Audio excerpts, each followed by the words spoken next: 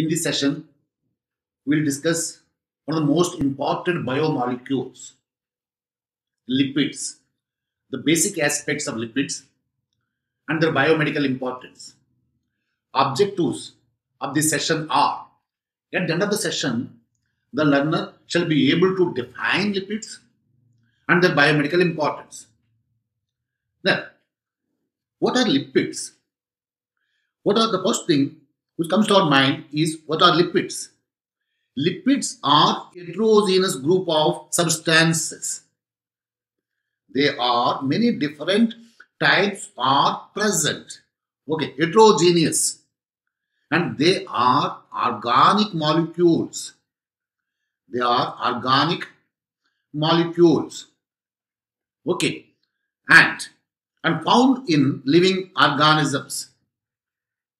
Found in living organisms.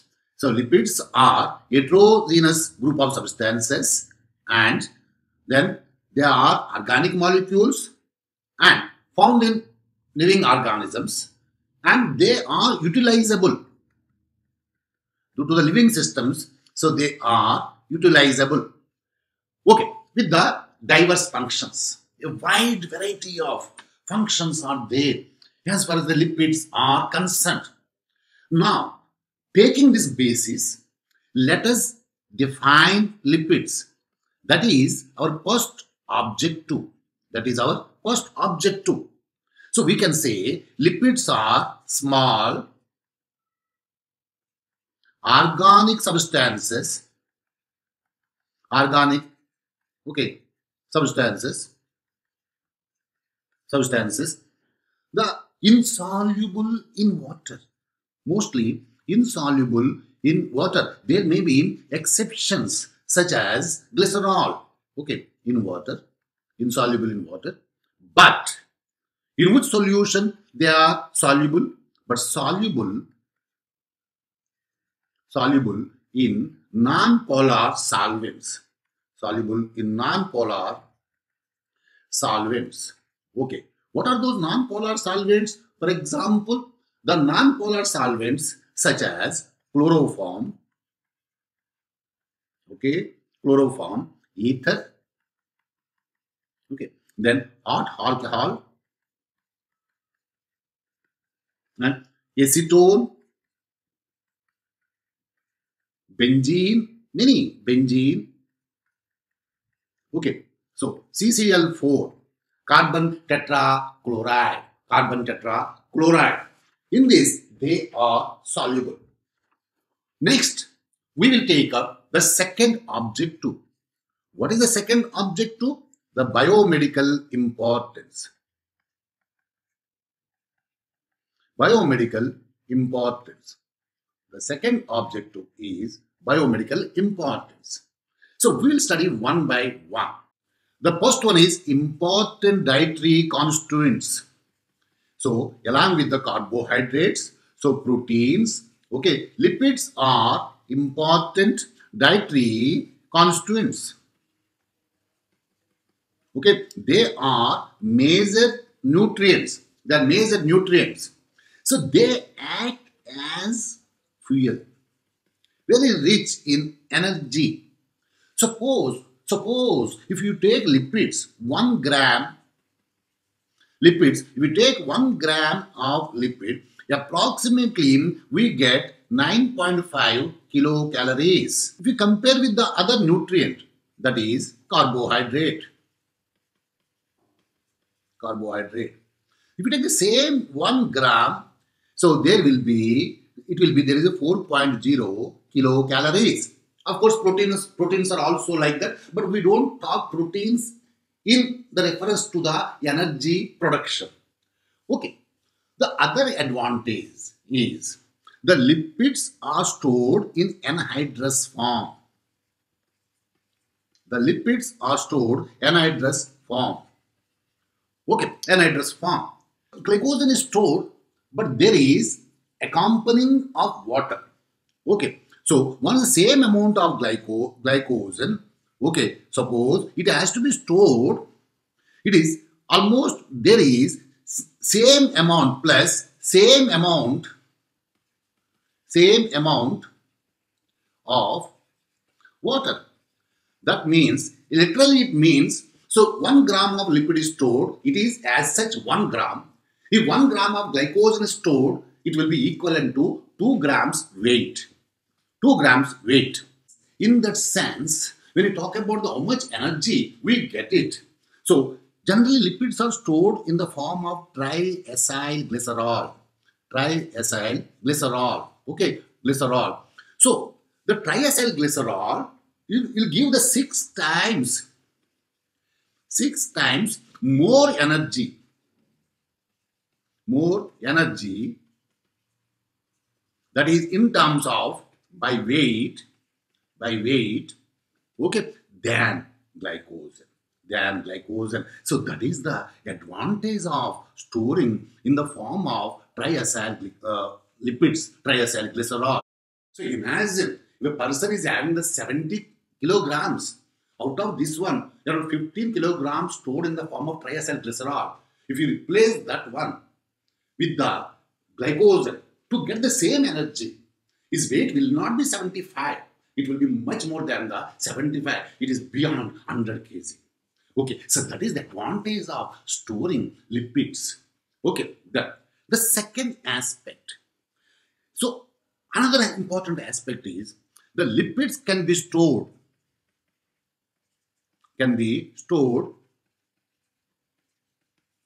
in unlimited okay amount compared to the carbohydrates,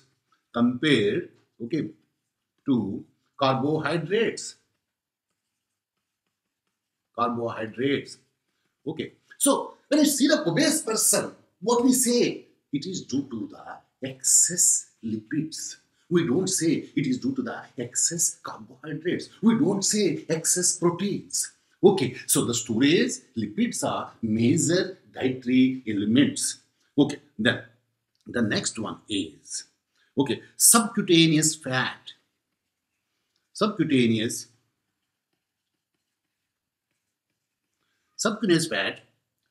fat act as thermal insulator. What does it mean? Thermal insulator. So this subcutaneous fat prevents the escape of the heat. So decreases the loss of body heat. Okay, so that helps in maintaining of body temperature.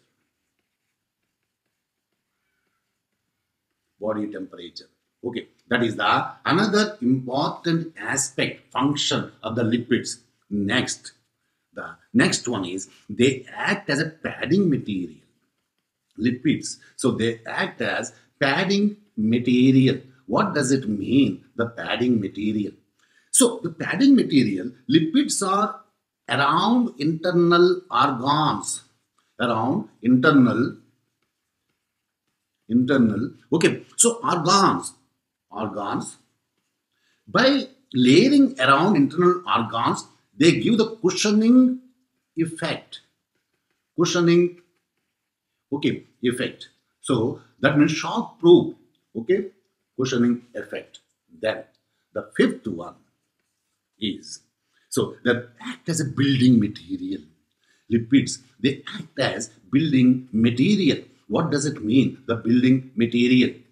Here, from the fat, maybe triacyl glycerol, maybe another lipids.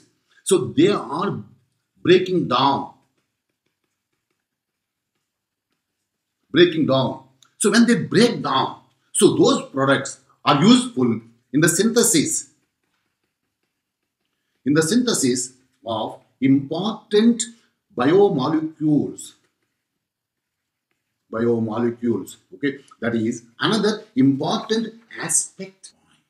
Let us go to the next point. Okay, involved in the formation of okay, surfactants. So they are useful in the decrease in the surface tension. So very important for physiological function of the lungs. And emulsifiers. Emulsifiers because they are important in the digestion and absorption of the fat, lipids, and also soaps and detergents. The detergents and soaps, they have the detoxifying aspect, bactericidal. Okay, they kill the pathogenic organisms. Then the next one is the one group of fatty acids, we call it essential fatty acids. Essential fatty acids. Okay, so these essential fatty acids, they are required for the normal growth. Okay, normal growth and health. Okay, that we'll discuss in the section of the essential fatty acids. Next is help in absorption and utilization of fat soluble vitamins.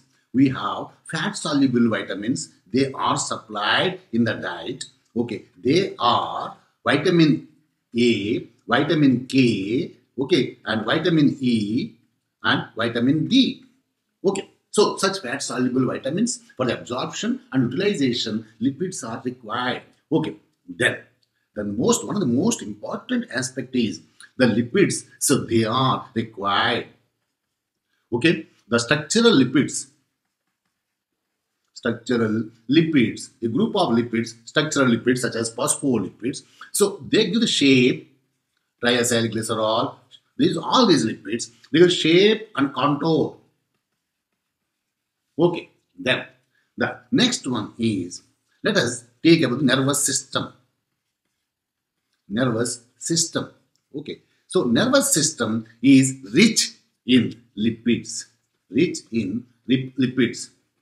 One of the lipids which are present in nervous system are a group of lipids called sphingolipids, containing sphingol as alcohol. Okay, so it acts as insulator in myelin sheath. Myelin sheath.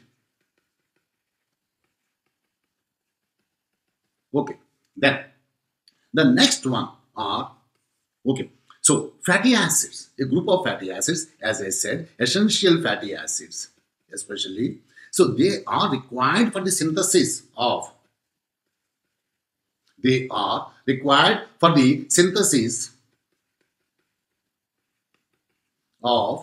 prostaglandins, a group of biomolecules which have wide variety of functions. Prostaglandins and prostacyclins. Okay, and leukotrienes.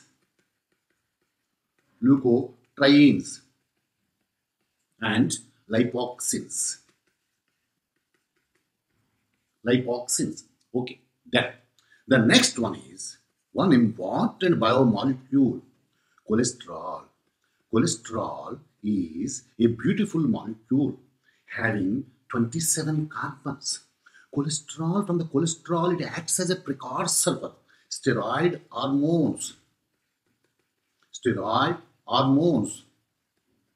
Okay, then it acts as production of the bile acids. And it is required for the synthesis of vitamin D. Cholesterol is very important. Without cholesterol, survival is not possible. And if the cholesterol levels are increased, then survival becomes difficult. Okay, then, so there is another important lipids, that is galactoceramide. So they are compound lipid, glycolipids, and cholesterol. Okay, function as electrical insulator. insulators between neurons.